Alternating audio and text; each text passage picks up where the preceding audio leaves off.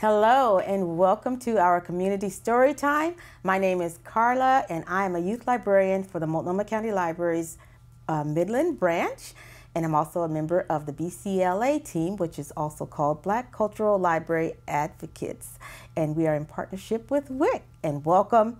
We're so happy to have you here today. Well, Carla, it's nice to be with you. My name is Sabrina and I am a WIC program supervisor. WIC stands for Women, Infants, and Children's Supplemental Nutrition Program. I'm also a lactation consultant who specializes in helping families through their breastfeeding journey. Carla and I are both so happy to be with you today. Welcome. Okay, before we get started with our stories, how about a song? It's called Hello Friends and it's in sign language. So let's rehearse a little bit and then we'll go into it. It's called Hello Friends. Hello Friends. It's time to say hello.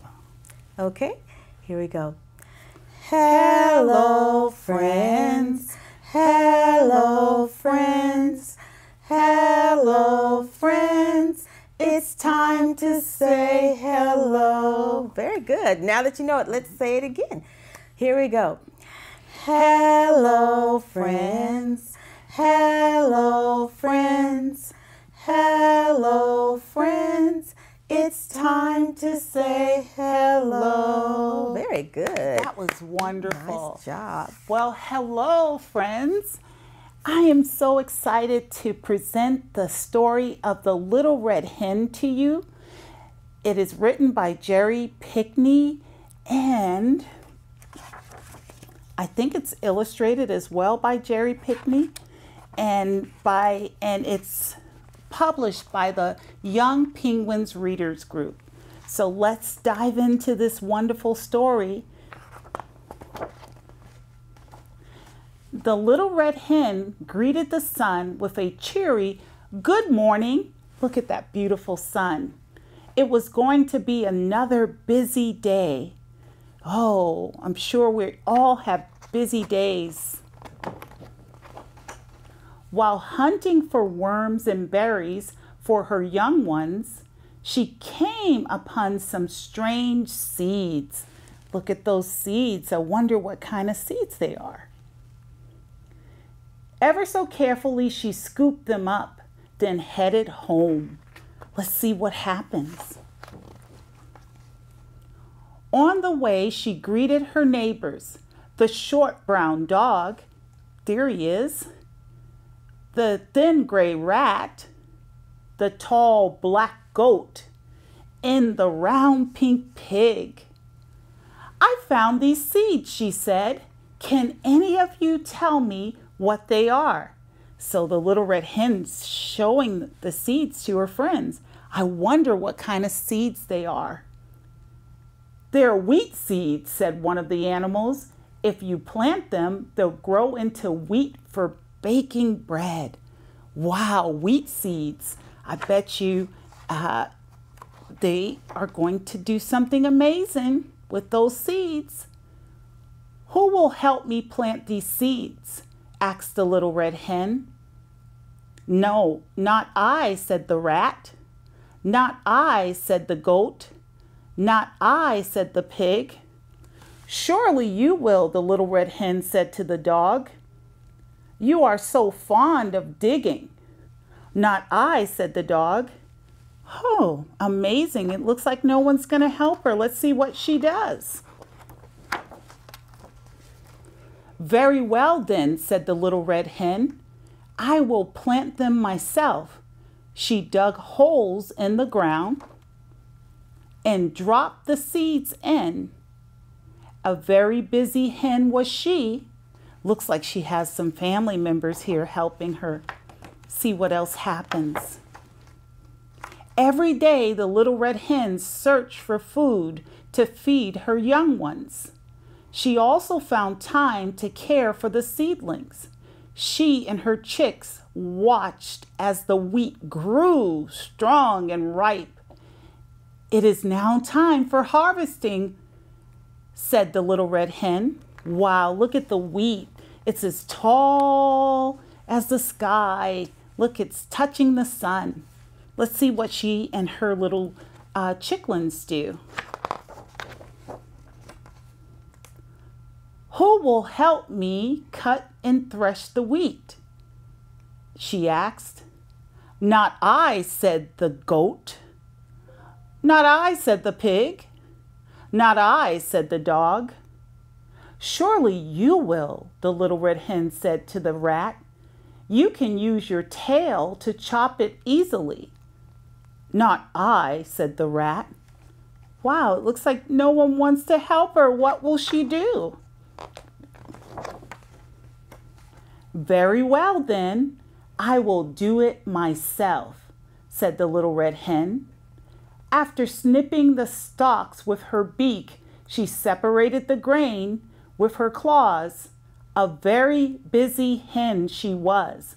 So look, there she is separating it. Looks like her little babies are helping her. Are you very helpful with your parents at home? Who will help me take the grain to the mill?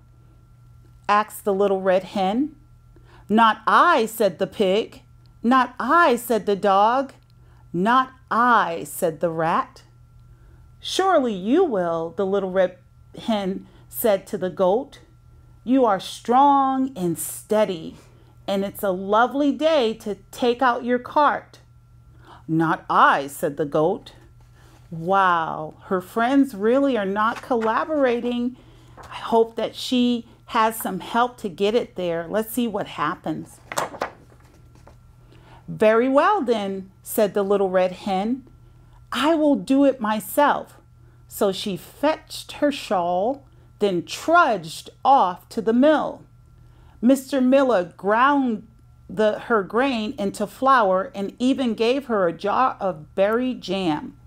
The little red hen thanked him and began her long trek home. So this is Mr. Miller, and he's giving her a gift of berry jam. I wonder what kind of jam that is. It looks like blueberry. To me, how about you? Okay, let's see what she does with the grain and the flour. Who will help me bake the bread? Asked the little red hen. Not I, said the dog. Not I, said the rat. Not I, said the goat. Surely you will, the little red hen said to the pig. Surely the pig's going to help her, we hope. It won't take much effort at all, and you're always delighted with my cooking. Not I, said the pig. Okay, well, let's see what the little red hen does. Very well then, said the little red hen. I will do it myself. She mixed the flour with yeast and salt and water, then kneaded the dough, shaped it into a loaf, and put it into the oven. At last, the bread was done. As the little red hen took the hot loaf of wheat bread out of the oven, a tasty aroma circled the barnyard. I can almost smell it. How about you? I love whole wheat bread, especially freshly baked. Let's see what she'll do with it. Looks like everyone can smell it. Look at the aroma going out the window. I know who will eat the golden bread, said the little red hen. I surely will, said the short brown dog. I surely will, said the thin gray rat. I surely will, said the tall black goat. I surely will, said the round pink pig.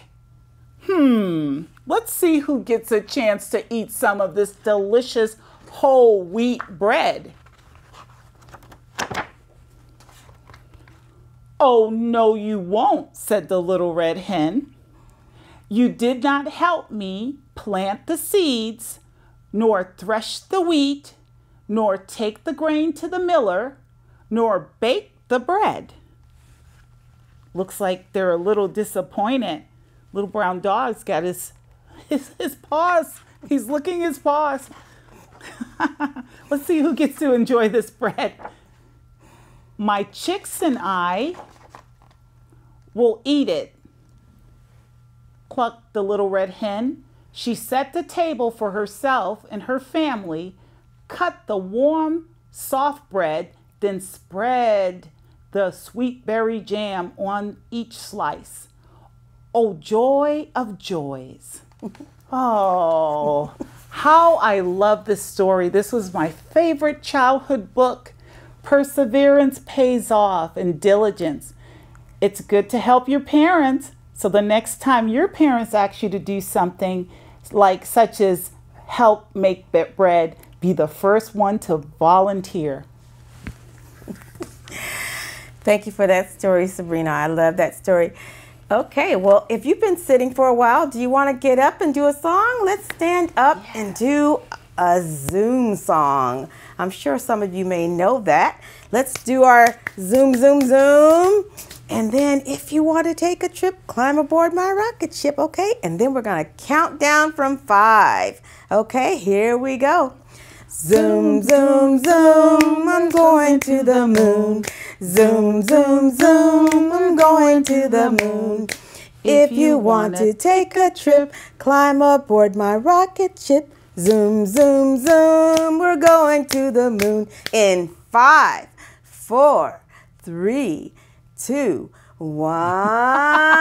Blast off! Very good, very good. Do you want to do that one more time? Yeah, so I can get it right. Yeah, okay, here we go. Zoom, zoom, zoom, we're going to the moon. Zoom, zoom, zoom, we're going to the moon. If you want to take a trip, climb aboard my rocket ship. Zoom, zoom, zoom, we're going through the moon. In 5, 4, 3, 2, 1. Blast off! All right, very good. Very good, very good. Okay. You ready for another story? This is going to be called Head, Body, Legs, a story from Siberia. It's retold by Wandley Pei and Margaret H. Lippert, and it's a Squarefish publication. Head, Body, Legs. Long ago, Head was all by himself. He had no legs, no arms, no body. He rolled everywhere. All he could eat were things on the ground that he could touch with his tongue. There's his red tongue there. At night, he rolled under a cherry tree and fell asleep and dreamed of some sweet cherries. Do you like cherries? Cherries are so delicious. One morning, Head woke up and thought, I'm tired of grass and mushrooms. I wish I could reach those cherries. And he rolled himself up a little hill. Maybe if I get a good head start, I can hit the trunk hard enough to knock some cherries off, he thought. He shoved with his ears and began to roll down the hill. Here I go, he shouted, faster and faster and faster, and crash! Ow! He cried. Who's there? Someone asked. Head looked up. Above him swung 2 arms he had never seen before. Look down here, and you'll see. How can we look? Asked Arms. We don't have eyes. I have an idea, said Head. Let's get together. I have eyes to see, and you have hands for picking things to eat. Okay, said Arms. They dropped to the ground and attached themselves to Head above the ears. This, said Head, is perfect. Do you think arms attached to a head is perfect? Nah, I don't know about that. Hand picked cherries, and Head ate every single one. It's time for a nap, said Head. Yawning soon, he was fast asleep. What do you think will happen next? While Head slept, Body bounced along and landed on top of him. Help, help, help, I can't breathe. Arms pushed Body off. Hey, said Body, stop pushing me. Who are you? It's us, Head and Arms, said Head. You almost squashed us. Watch where you're going. How can I? Asked Body. I can't see. And there's Big Body. He's almost squashed them, didn't he? Why don't you join us? Said Head. I see some ripe mangoes across the river. If you help us swim over there, I'll help you see where you're going. Okay, said Body. So Head attached himself to Body at the belly button. This, said Head, is perfect. Do you think a head attached to a belly button is perfect? Don't think so. They bounced down the bank into the river. Pull right, pull left, Head shouted to the Arms, who paddled frantically against the current. Oh, why do you think they paddled so fast? Oh my goodness, what is that? Looks like an alligator looking for lunch. Soon, they reached the far bank and bounced up to the mango tree. Do you like mangoes? I love mangoes. They're really, really good. Pick some, Head ordered. Arms stretched as high as they could. They stretched, but they couldn't quite reach. Head looked around for a stick. Standing near the tree were two crossed legs with feet on the ends. Get those, Head said to Arms. Arms grabbed them. Let us go, shouted Legs. Who are you? Asked Head. We're Legs. We were walking, but we bumped into this tree. Join us, said Head. I have eyes. I can show you where to go, and you can help us reach those mangoes. Okay, said Legs. So Legs attached themselves to the hands. Not there. Do legs attach themselves to hands? Nah, I don't think so. Not there, said Arms. The hands need to be free to pick the mangoes. I should be in the middle, said Body, because I'm the biggest. What do you think? That's right, said Head. You should be at the bottom, Legs. I'll swing around on top of Body so I can see everything. And Arms, you move to the shoulders. So there they are, moving all the body parts into the right place.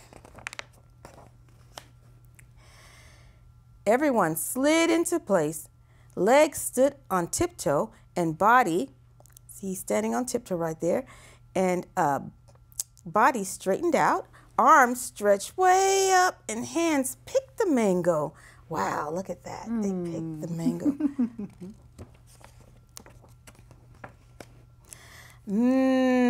Delicious, Head said.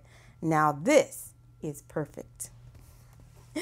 And that's the story of Head, Body, Legs. I hope you enjoyed that. And this just talks to us about all the body parts cooperating so they can reach their goal, right? They wanted to get the fruit. So I thank you for reading that or listening to us read that story now. That was absolutely wonderful. Head, body, and legs. Kind of a little bit like the little red hen. When you cooperate, perseverance, you can reach your goals. So I absolutely love that. Thank you. Well, Carla, it's been a joy spending this time. We have one last song. Yep. And we're going to sing it in French, Française, and also in English. The name of this song is called Je t'aime, je t'aime, je t'aime. And this song is very dear to my heart because it's a song that was created from the heart when I was on the mission field in Haiti. And so Carla and I learned it together and we're excited to share it with you. We hope you enjoy it. It goes like this. Je t'aime, it says, I love you, I love you. I love you, my baby. Je t'aime, je t'aime, je t'aime. Je t'aime, je t'aime, je t'aime. Je t'aime, je t'aime, je t'aime, my baby. Thank you. We're going to sing it one last time. And again, je t'aime means I love you in French. And we're so glad you joined us for this story time. And so we look forward to you tuning in again And we just want to let you know we love you. I love you. I love you. I love you, my baby. Je t'aime, je t'aime, je t'aime. Je t'aime, je t'aime, je t'aime.